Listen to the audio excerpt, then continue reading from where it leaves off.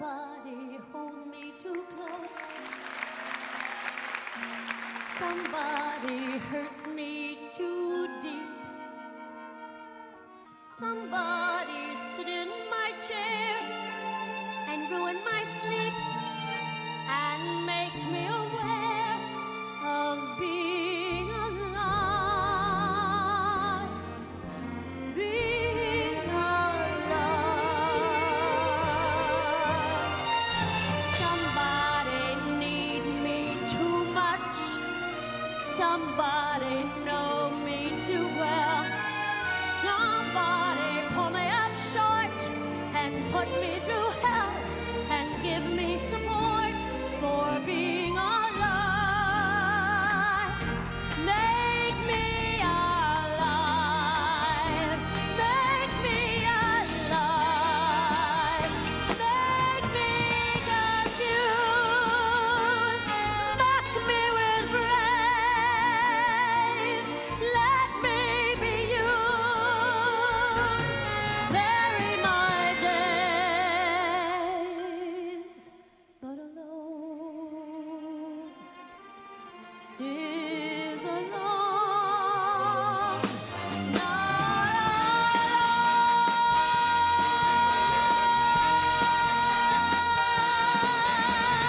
Somebody crown me with love. Somebody force me to care.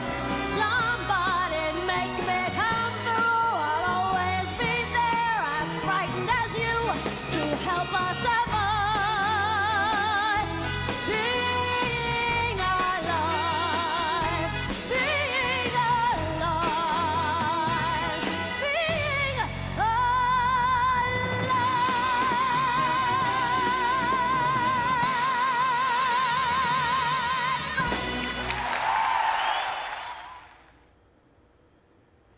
Being Being Alive, Bernadette Peters. And welcome once again to the Radical Imagination. I'm your host, Jim Vredos, and I'm a sociologist who's taught at John Jay College and Yeshiva University here in New York. An article in The Atlantic once stated that America appears to be the only country in the world where love is a national problem. It went on to say that nowhere else can one find a people devoting so much time and so much study to the question of the relationship between men and women. Nowhere else is there such concern about the fact that this relationship does not always make for perfect happiness. The great majority of Americans of both sexes seem to be in a state of chronic bewilderment in the face of a problem which they are certainly not the first to confront, but which, unlike other people, they still refuse to accept as one of those gifts of the gods which one might just as well take as it is, a mixed blessing at times, and at other times a curse, or merely a nuisance. Love in America. It's as if the experience of being in love could only be one of two things: superhuman ecstasy, the way of reaching heaven on earth and in pairs, or a psychopathic condition to be treated by specialists. By the way, for full transparency, the Atlantic article was written in 1938. 1938. It's as relevant today as it ever was. How does love work, survive, and flourish in the face of an America whose democracy is increasingly threatened daily by a neo-fascist administration whose rhetoric and policies are creating lives of catastrophic pain and trauma for so many? Love is seen as needing to be perfect, in fact, and there is nothing better. But like our democracy, it's struggling to survive the onslaught of hate and treachery. How does one love and our democracy work in a society increasingly traumatized and viciously dysfunctional? Now, many radicals and leftists are fond of quoting some of the ruthlessly cynical polemics from Marx's writings on love and marriage. But his personal views were much more traditional and romantic. Marx married his childhood sweetheart, Jenny von Westphalen, and stayed married for life. He also took a close and traditional interest in the marriages of his daughters, Jenny and Laura. The following is an excerpt from Marx's youth in a letter to his father. Please give greetings from me to my sweet, wonderful Jenny. I have read her letter 12 times already and always discover new delights in it. It is in every respect, including that of style, the most beautiful letter I can imagine being written by a woman. In his doctoral thesis, Marx writes, simply as a matter of love, the wife of the individual is cherished deeply in his heart. He wants to be assured that the wife is somewhere in sensuous, spatial existence, even if things are going badly with her, rather than she does not exist at all. So, comrades, there's a little side of Marx you should also take into our studies.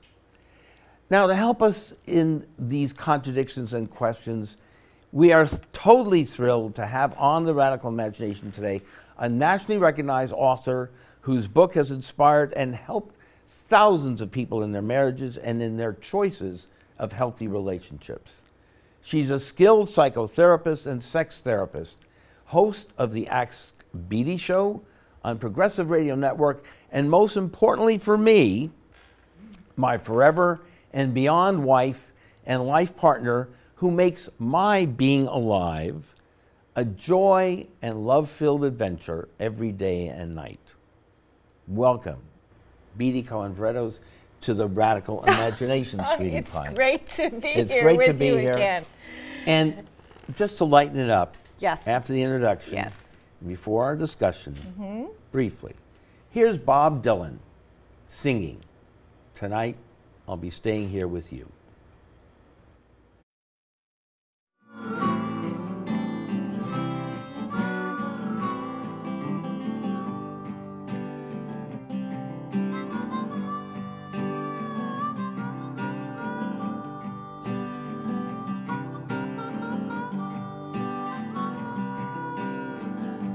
Throw my ticket out the window.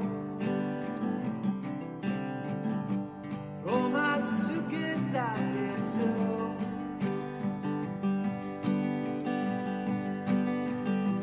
Throw my troubles out the door. Don't need them anymore. Tonight I'll be staying here with you.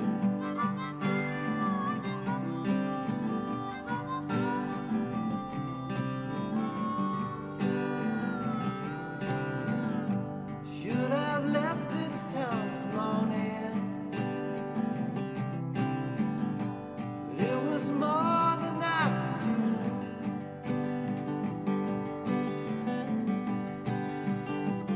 Oh, your love comes on so strong, and I waited all day long. But tonight, when I'll be staying here with you,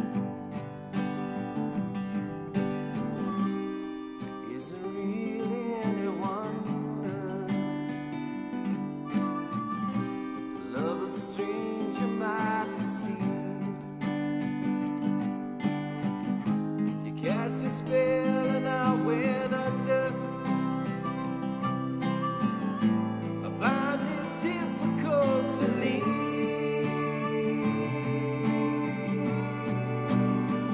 I can hear that whistle blowing.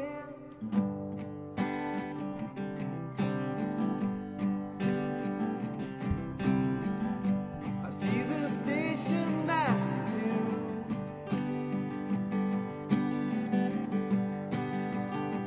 There's a poor boy on the street, and let him have my seat.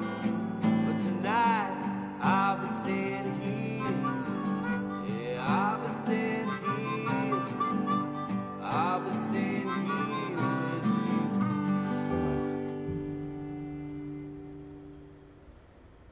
throw one's troubles out the door. Tonight I'm staying here with you, being alive. I mean, you are the expert on relationships. You've been a psychotherapist, a sex therapist for many years. You've seen it all. I've seen and it all. isn't the yes. central thing love? Yes. Love, Yes. isn't it? We're all looking for love. There's no question about it, Jim. And it's complicated, and it Is seems it? It is. I mean, most of my patients are online, and they have to deal with things like ghosting and breadcrumbing. It's a whole different world, and yet, you know, I tell people. You go ahead in just a second, but Yes. I must admit to the audience and you know, it wasn't complicated for me. But okay, go ahead. I just want. I think that You love know that. has always been complicated, and I think it's How a so? lot. Well, I think finding that person who you can love and trust and respect and really want to make a lifelong commitment to, I think that it's always been a challenge, and yet I think today, Jim, I think it's a lot more challenging. I mean, most of the people that I see as an example, Right. They're on their computers. They don't even go anywhere. They don't make the face-to-face connection that we made when we were kids and when we first met. So people are hoping and wishing and dreaming that somehow somebody is going to swipe right. But we can't blame it all on technology, No, right? of course not. So- But technology has actually changed the dynamic. I mean, there used to be, as an example, a learning course here, and I used to teach live here in New York City. And now the live course has been discontinued, and people are trying. The learning annex. The is learning it? annex. And it was a that's course right. on how to meet. Well, or there love were many partners? courses. Yeah, there, many there, courses there were on there are many different kinds of courses. relationship, But okay. even now, I mean, college courses. Who would have ever dreamed that you'd be going to Harvard or some of the Ivy League schools, and that so many of the courses now are online, and it's that connection that face-to-face connection that people need. That, you know, you can talk about Facebook and Facebook Live, but it's different. And I think that people are becoming, and certainly I hear this in my practice every day, more and more frightened, I think, that Right. they're not going to be able to have that happily ever after story that we all want, even though there's always ups and downs Right. in the best of happily ever after stories.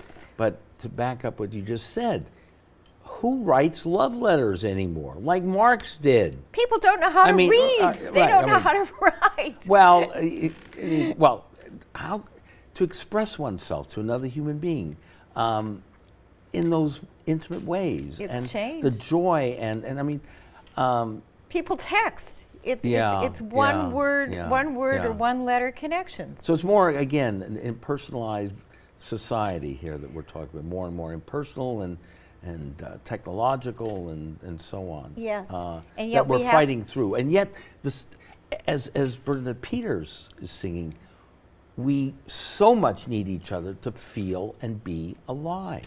Absolutely. And I mean, I really believe you can meet people everywhere and anywhere, and yet, you know, I'm on the subways frequently, going to the Progressive Radio Network studio to do my Ask Beatty show, and I look around, Jim, and everybody's on their phone. Yeah. People are not connecting in any ways. They're connecting with their phones.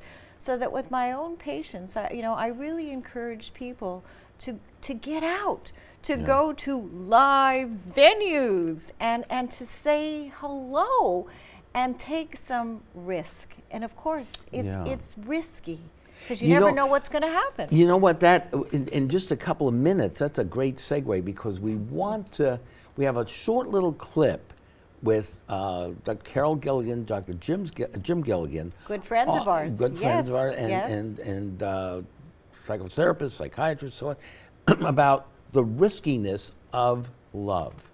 So if we've got it queued up, let's see a very small, a short excerpt on why love is so risky, and then we'll have you comment on that. No risk, no gain, right? Right. Right. Right. So get out there and risk it. A relationship is it's like the tide. It's always moving. It's alive. And the minute you try to freeze the relationship or you get scared,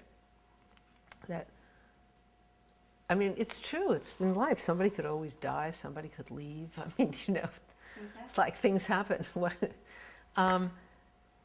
So it's a huge risk to love somebody, and it's very dangerous in that sense. On the other hand, if you try to control love or a relationship, you destroy it. You kill it. So.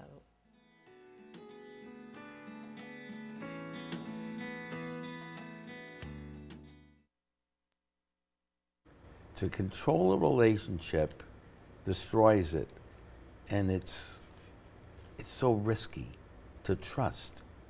And yet our friends, the Gilligans, they've been married for over 50 years, After 50 right? years, yeah. Yes, yeah. and you know, as they have talked about so frequently, that they've had many marriages, you know, to each other, you know, within their marriage. And I think that couples have to be very creative, and that we have to continue to redesign And our challenge each other, and redesign our relationships.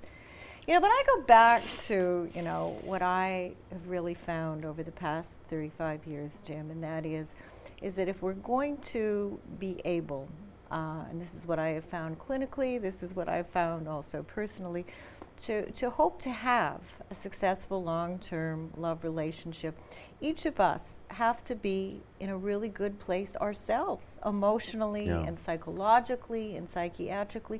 Because if we're waiting for the prince or the princess to somehow, you know, rescue the damsel or the man in distress, what I find is that we're going to be waiting for a very, very, very long time. So that we have to be in a good place ourselves. We have a responsibility, I believe, to work through as best as we can, even though we can't change history, our unfinished business, our skeletons in the closet, our depression, our anxiety, our early child sexual abuse, our dysfunctional family of origin. After all, we don't get to choose our parents. So that we are, in fact, I used to say to my patients all the time, the relationship, it's the icing on the cake. We need to be the foundation. We need to really be the cake. And then what happens also is that people, particularly these days, I find, have absolutely no idea what ingredients really go into a successful long-term relationship. So there is Why a learning. is that? Why they're not We're not getting it from confused. school? We don't get it. We don't get it in the schools. So few people, I think, were really lucky, and it's luck to have grown up in a functional, loving, two-parent family. So we see less and less of that. Those and then role models. And and then you look at what Hollywood presents to us. I mean, talk about dysfunction. You know, the housewives, the reality shows. You know, getting married in 90 days, meeting your potential spouse at the altar, marriage at 90 first days, sight. they do it that long? I thought it was, we've seen... Well, 90 days. 20 days. Or and there's a less show, than and then there's the show, where Marriage at First Sight. At first, there you go, You don't even know the person. You don't even meet the person until you're at the altar. So things are complicated. Things are complicated. And yet, people are falling in love and Or thinking married. they're falling in love. Well, they are falling in love. They are. And they're getting married. How do married. you know when you are? How do you know when you are in love?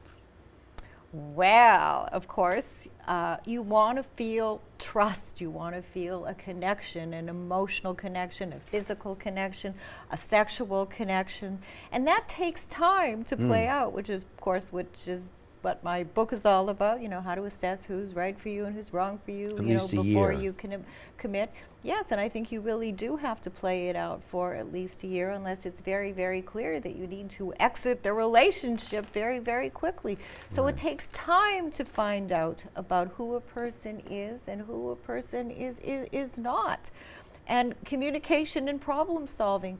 The two keys, the two most important ingredients that actually make or break relationships. And there needs to be a sexual attraction. And of course, people have to understand that there are always going to be ups and downs in the best of relationships. And people have to learn how to be able to deal with the tough times. And this is where emotional communication and problem solving are so critical. But you have to put yourself out there. And of course, as Carol and Jim Gilligan say, it's risky, and yet, if you don't risk, there's no gain. You're going to just give up. Right. And let's make it clear, too, what you're talking about is getting involved in a serious way, committed, mature. We're not talking about hooking up here and that, which is all fine and dandy. If that's, you're talking about people who are interested in some sort of, committed, long-standing relationship. Is that right? Absolutely. Basically, and that it holds true whether or not you're gay or straight or trans or rich, poor, or rich or cuts across poor race, or religion, educated so or on. not. And I think that most people will tell you that we want to be in love, we want to love, and we want somebody to love us. And in the final analysis, and I always quote, on my radio show and on other shows that I do, the Harvard study.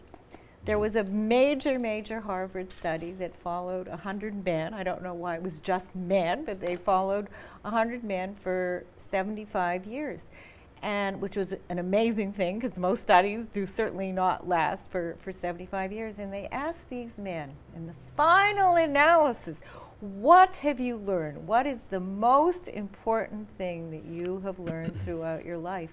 And what they said, Jim, it was love. It was connection. It was not the bigger, better, more, the money, the trips, the yachts, the planes. It was nothing like that at all. It was about love and connection.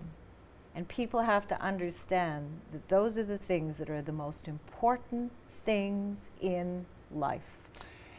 And to get a little philosophical about it, which we will also when we see the Cornell West clip, but before that we'll also, in just a couple minutes, see Jim Gilligan talk about love and the soul, because, as he points out, Cornell, Dostoevsky, and Hamlet, the greatest hell is defined as the incapacity to love. You point out that we want it, and yet, if we can't, we don't have the incapacity, if we're unable to, it's a living hell. And let's listen to Jim Gilligan, a very short little excerpt here on love and the soul. Sounds good.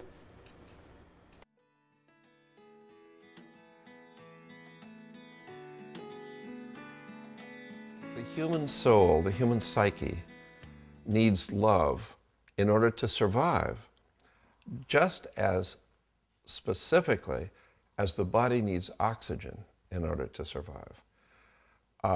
And for people who haven't been starved for love, that may not be the first thing they would think of. I mean, we kind of take it for granted that we get love from a lot of people.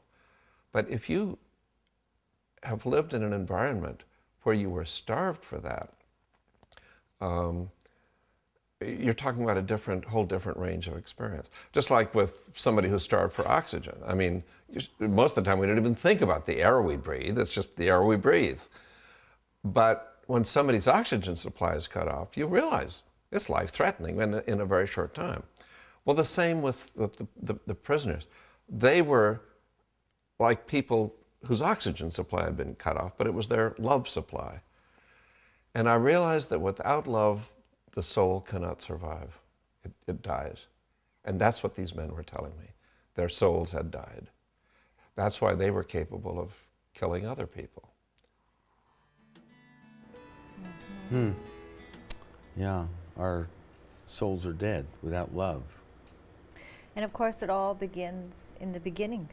If you happen to be unlucky and you grow up in a family where you did not receive love. I mean, I have a couple of patients right now who were emotionally and physically and sexually and verbally abused throughout their entire lives. And they've been, at a loss of what to do. How can I find a soulful, healthy functional love. And so oftentimes what happens is that you repeat what you experience. So with a couple of the women, they continued to look for love in all the wrong places, just as they had experienced, you know, when they were growing up.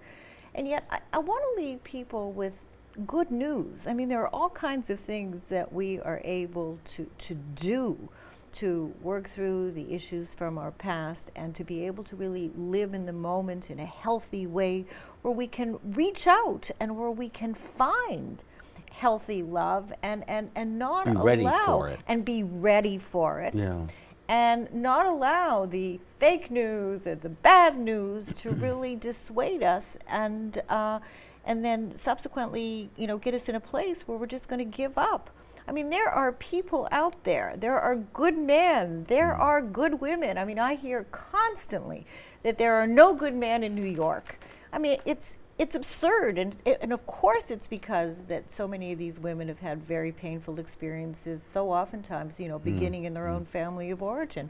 But there are good people. But first, we have to And the men as well. And the men as and the men as well. I mean, you and I, we were at a luncheon recently, and I was talking to some, you know, of the progressive men who are doing some major things, leadership positions. And over lunch, they may not have said this to you, Jim, but they said this to me.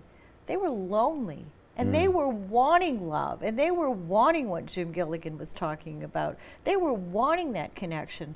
And it's great to be an activist. It's great to be a professional. It's great to make money. It's great to do all kinds of things. But in the final analysis, we want that loving connection. You hear all about that, all the Marxists out there too.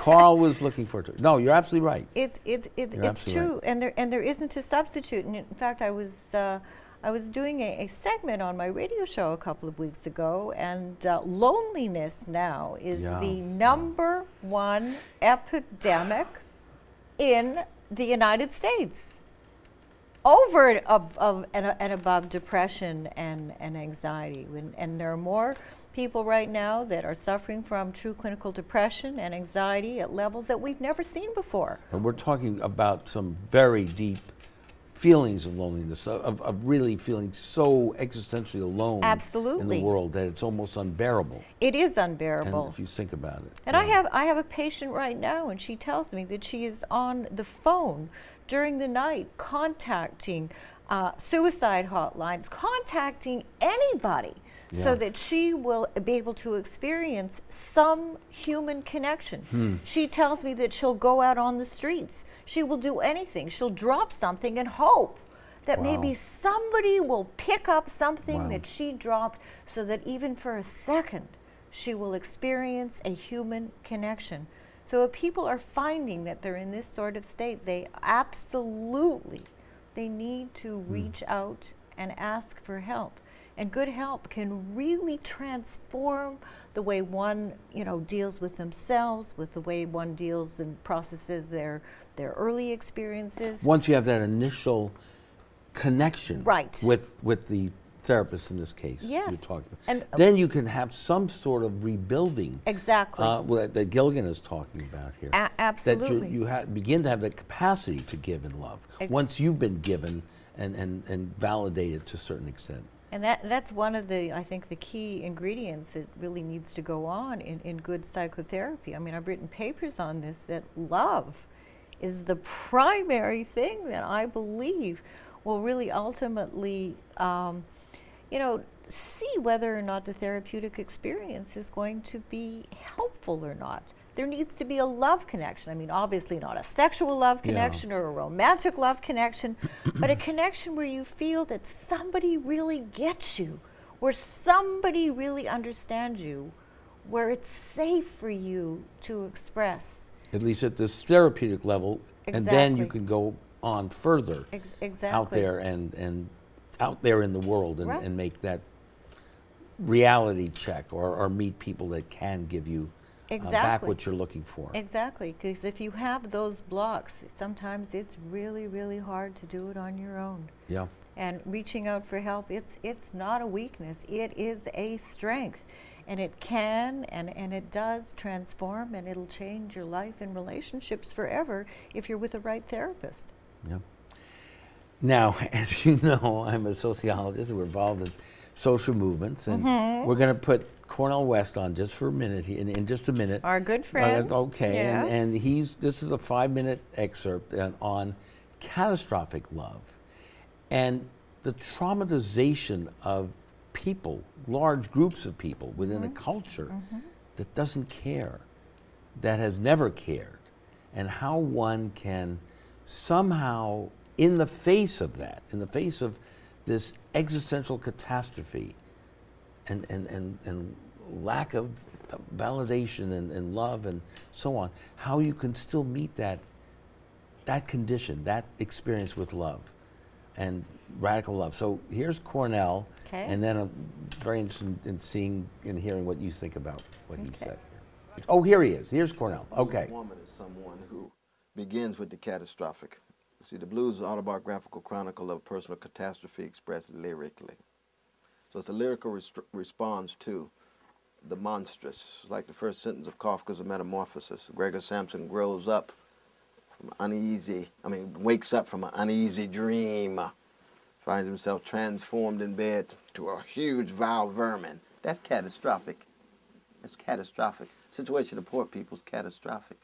Black people had slavery, Jim Crow, catastrophic. What was the response? It wasn't create a black Al-Qaeda. It wasn't counter-terroristic. In the face of slavery, Frederick Douglass said what? With a smile and wounds, we want freedom for everybody. We don't want to enslave others just because we're enslaved. Jim Crow, we have no rights and liberties. We're civically dead. We want rights and liberties for everybody. Right? We don't want to Jim Crow somebody else. The blues responds to the catastrophic with compassion, without drinking from the cup of bitterness. Not with revenge, but with justice. That's the best of the blues, you see. And so the blues people in America have been the leaven in the democratic loaf, because black people could have chosen counter-terroristic tactics when they were lynched over and over and over again. They said, no, we're not going to go out and lynch white folk. We would rather be defeated for the moment with integrity than win and be a gangster like them. That's a blues sensibility. That's a blues sensibility. So you let that love inside of you be expressed, even though it's hard for it to be translated into love or justice on the ground. That's a great lesson in this age of terrorism and in the age of recession, you see. And so a blues man like myself in the life of the mind, a jazz man in the world of ideas, says, I want to tell the truth. The condition of truth is to allow suffering to speak. And as a Christian, I believe in unconditional love. That's why I love Brother Larry Summers. I want him to have more joy in his life. It's hard to have a lot of arrogance and have a lot of joy at the same time. I want him to have more joy and less arrogance. But unconditional love is always tied to justice. Justice is love on legs spilling over into the public sphere. No, I mean, it's just a different institutional array of sources of what a blues sensibility. Now keep in mind, by blues sensibility, what I have in part in mind is a tragicomics view in which compassion responds to catastrophe. See, in that sense, Walter Benjamin's a blues man, and the thesis on philosophy of history in the 9th thesis, you see, that history is catastrophe of pilage of records upon records, that pile of debris, but the response is messianic, is weak, but the messianic is what? To keep alive the memory of those who struggled before, based on their compassion for the poor, you see, based on their attempt to resist the powers that be. So that by blues, I don't mean just a particular art form. It's really a way of life that art form helped popularize. So even in the media, in the context of the media, you can be a blues person without even being able to sing. Because you can have a tragicomic sensibility that keeps track of the catastrophes all around us. It could be personal catastrophes, heartbreak. It could be the shipwreck of the mind, intellectual catastrophe. It could be social catastrophe, crisis. It could be Wall Street catastrophe for the well-to-do and others. And then the catastrophe that's always in place for the poor. Always at work with housing, education, unemployment, and so on. Those 60s sensibilities where people had a love for poor people. It wasn't a condescension of helping out. We had a love for poor people. We love poor people's music, like Curtis Mayfield. We love poor people's music, the genius that came out of the ghettos, the Donny Hathaways and others, you see. And it was also true on the other side, the Bruce Springsteens, the white blues men out of the working classes of New Jersey, you see.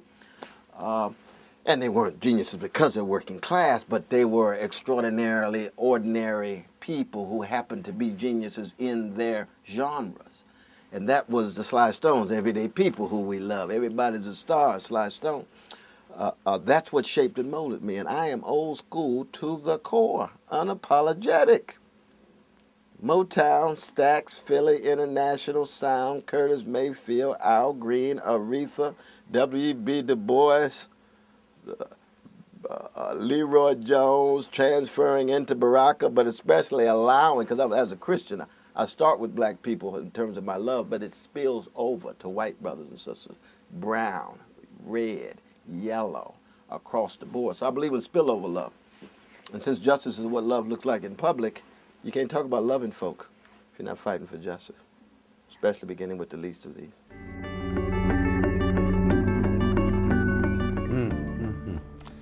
Unconditional love in the face of catastrophe and trauma, whether it's macro level, economic, political, personal. Tough to do. Tough to do, isn't what your therapeutic process, what you're trying to do with so many, and have done with so many people, isn't that what you're at least partly about too?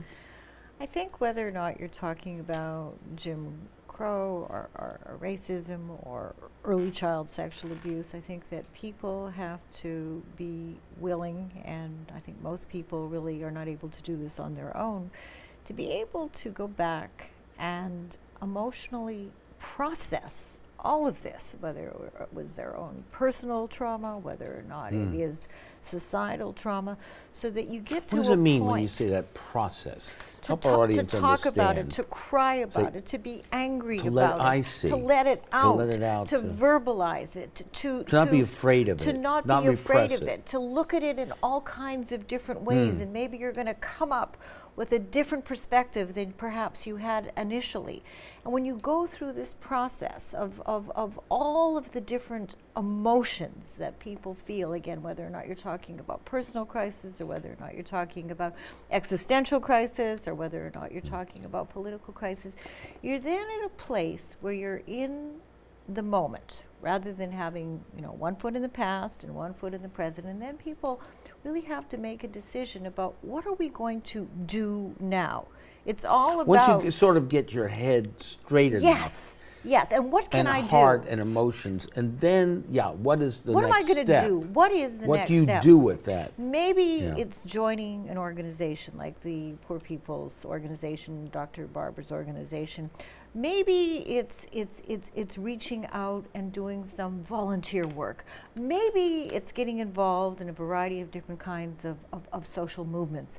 But you have a clearer sense of what you want to do after you really go through the process of all of the different emotions and feelings. The inner struggles. The inner struggles. And then it's about, what are you going to do? What are you going to do? And connect. Again, it could be even one person. Right. Or with, as you say, volunteer, or that would get out of yourself. To get out of yourself, to become maybe a foster parent, to become a big sister, to decide that you're going to, maybe you need a religious experience, so maybe you need to join a church, or maybe you need to get involved in a synagogue. You have a much better sense of all of this once you've been able to work through your own ambiguities, your own ambivalence, your own fears, your own hurts, your own pains. And then it's a process of moving forward, Jim. Otherwise, we just kind of stay stagnant. But as you point out, it's moving forward with love. Love becomes the healing agent of, as you reach out to others who are touched by now this newfound love, if you will, and you yourself feedback from that, get feedback from that, and that love grows in you too. Well, let's take what's going on with the, Trump presidency. Okay. Right now, people are angry. They are beside themselves. And yet, it's about what are you going to do about this? You can talk, you can be angry, you can be upset, but what would be something that would really be functional to do? Well, maybe you want to connect with a Dr. Barber.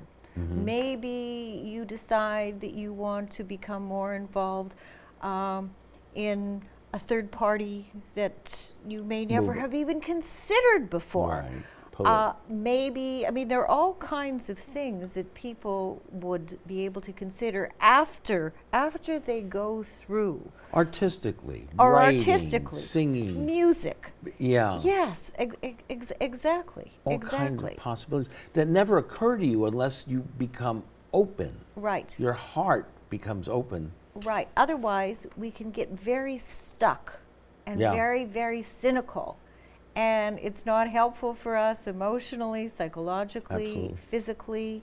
It can destroy us. Absolutely.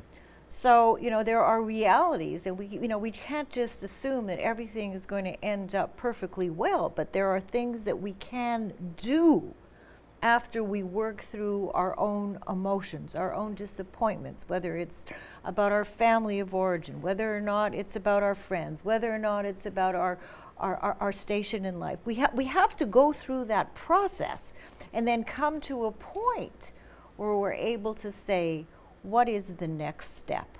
What am I going to be able to do now to improve the quality of my life, the quality of my relationship, the quality of what is going on politically? What can I do? And it's in the doing and in the connection that people start to feel better.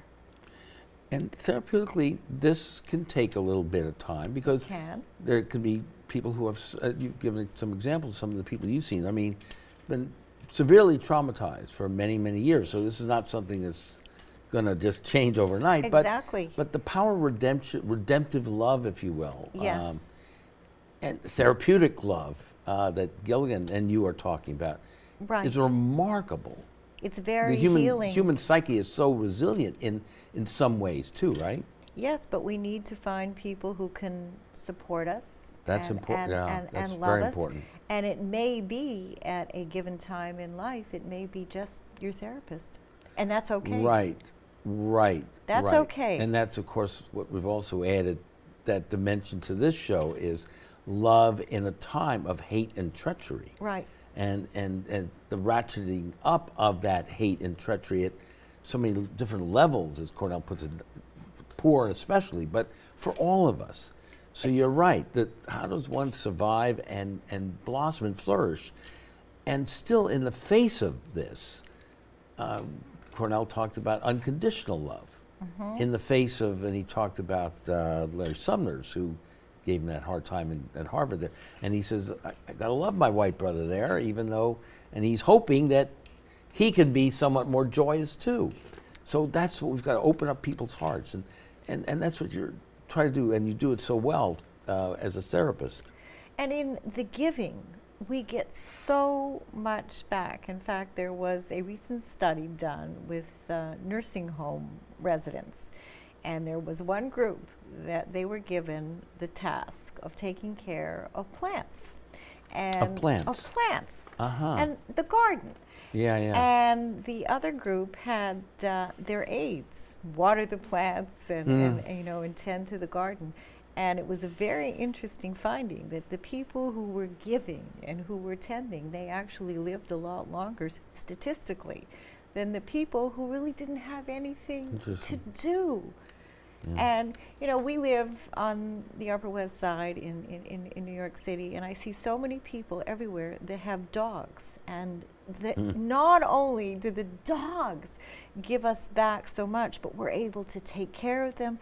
And in the walking of our dogs, there is so much interaction and connection that happens with all the other dog owners. And I was frequently, saying to people, it may be a really good idea if you're lonely and you don't have a partner and you don't have love in your life right now, to get a dog who you will love and who will obviously love you back. And in, you know, being able to meet people. And so there are many different ways that we can go about trying to meet our soulful needs for love.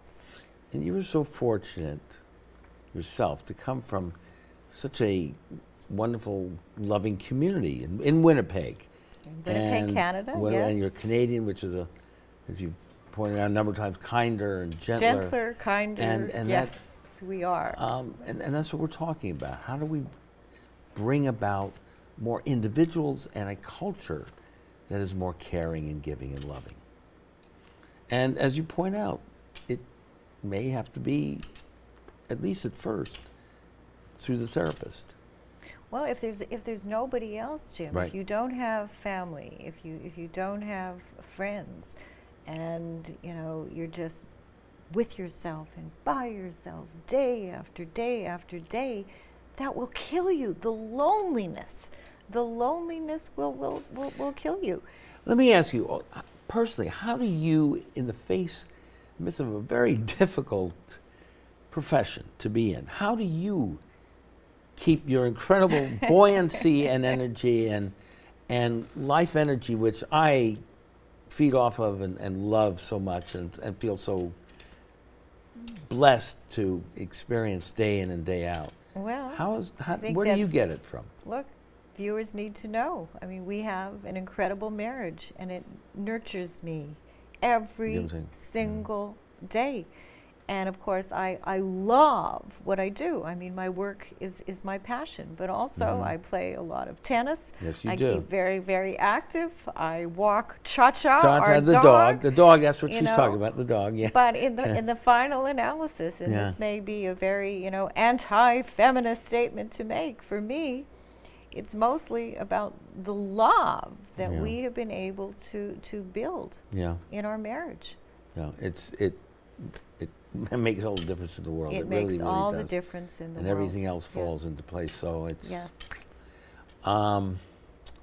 Gosh, so tell me your thoughts about how we can become a more loving society and bring about the sort of energy that you are talking about. Other than, well, you've talked about therapeutically. I mean, let's not forget too, therapy doesn't work all the time, right? I mean, there's I think that giving back is really, really important. I think that so many people, we want to take, we want. But in the giving back and in giving of ourselves, we get so much back, and it becomes a love connection, whether it's with an animal, whether or not it's doing volunteer work, and that's the beginning. I think if we don't have the family, if we don't have the friends, it's like what getting a about plant, getting a goldfish, plant, getting something just to life, that we can care about, that we can really care about, and that hopefully we're then going to be able to get something back. And there are, you know, all kinds of organizations, the 12-step programs, and we have to sort of push ourselves, even though, you know, I say to people all the time, you may not feel like doing this, but if this is going to be something that's in your best interest, we have to push ourselves to acknowledge what is going to be in our best interest, what is going to be in our worst interest today. And every day, and I was lucky, I had a father who used to say, it's a new day. And you can strike out today, whether or not it's on the baseball field or anywhere. But tomorrow is a new day, and let's put together a plan of action, not just a plan of rumination, of what we can do today. And if you're not sure, then again, give yourself permission to reach out to a coach, to a therapist, to a minister, to a rabbi, to somebody who can mentor you to be able to then take the next positive step for yourself. Absolutely. And in the face of the toxicity and treachery and hate, increasingly more so, that is the answer. It is the answer. It is the answer. And Yes. now, you have a show on Progressive Radio Network I that people do. can listen yes, to. it's the It's on Ask every- Beatty Show, Yeah, and it is You on did- live every Monday from 3 to 4 on the Progressive Radio Network. Right. There is also an archive section, and last Monday was my 224th Ask Beatty Show, and I really welcome people to call in. You can call in live, you can text me, you can go to my beattycone.com website for any contact information. And I just love being here with you. This is great. Sweetie pie, thank you so much, so much, so much, so much. I love you to love you. And we're going to end with a clip appropriately. Otis Redding, Okay, Try a Little Tenderness. sounds good to me. Try a Little Tenderness. Thank you so much. Thank you so much, Beatty, for being on the show today. We'll see you all next week. Again, next week. This is Jim Vredos saying goodbye for the Radical Imagination. And here's Otis Redding, Try a Little Tenderness.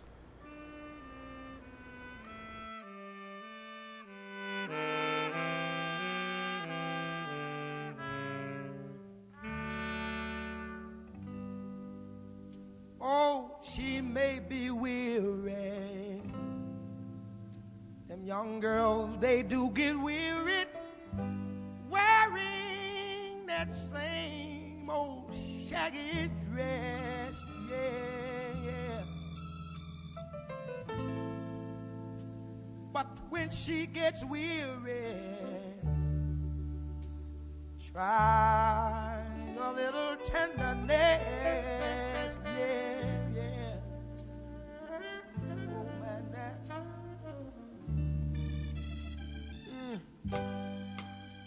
You know she's waiting, just anticipating for things that she'll never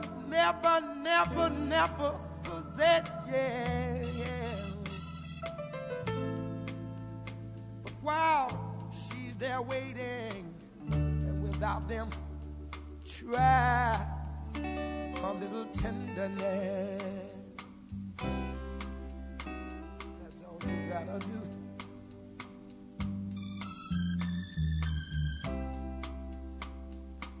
It's not just sentimental, no. She has her grief and care, yeah. But the soft words, they are spoke so gentle, yeah. It makes it easier to bear.